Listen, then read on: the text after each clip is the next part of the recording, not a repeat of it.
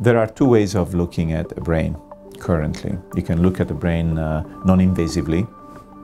We're talking about the human brain. So you can look at a human brain non-invasively using MRI, magnetic resonance imaging, or computerized tomography. But MRI is really the tool of choice because it shows a lot of detail of the soft tissue, and the brain is very soft. The other way of looking at the brain is post-mortem, necessarily, when you want to see tissue at a microscopic level. The MRI is a wonderful technique because it allows you to essentially have a view, a low-resolution view, but still a view, quite detailed view of the brain without having to, when the person is alive. And so you can actually use that to make conscious decisions about treatment or to see what's going on. As I said before, it's very low resolution, so not all the answers are there. When the brain is looked at instead in flesh and blood, when the real brain is looked at, there are techniques, they're called histological techniques.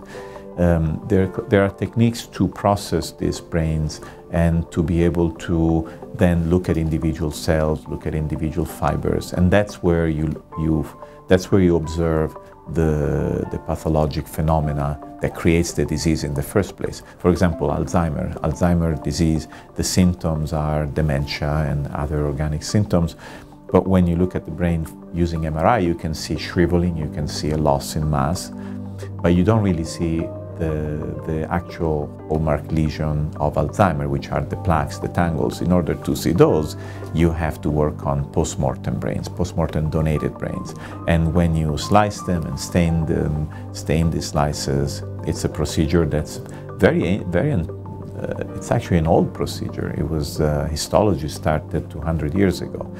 But it is still the only way we have to look at individuals' cells, to look at processes that cause the disease. And it's extremely important, and it's still the gold standard. These days, of course, just like anything else, even this branch of neuroscience has entered the digital domain. And so now we use digital imaging to look at cells, and we can catalog them, and automatically there is a beautiful quantitative tools that allows us to study the brain at microscopic resolution.